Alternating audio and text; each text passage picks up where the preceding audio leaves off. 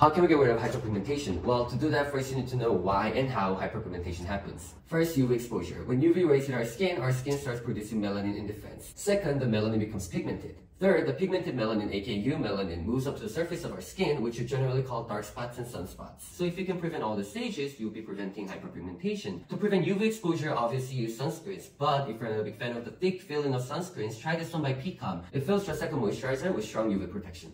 There are several ingredients known to inhibit the production of melanin, which are arbutin and alpha-bisabolol. Use something that has these ingredients. My recommendation is the Poncirus Dark Spot Serum by P.CALM, which has arbutin. Ingredients that prevent the third stage, which is the pigmentation of the melanin, include ascorbyl glucoside, ethyl ascorbyl ether, and ascorbyl tetraisopalmitate.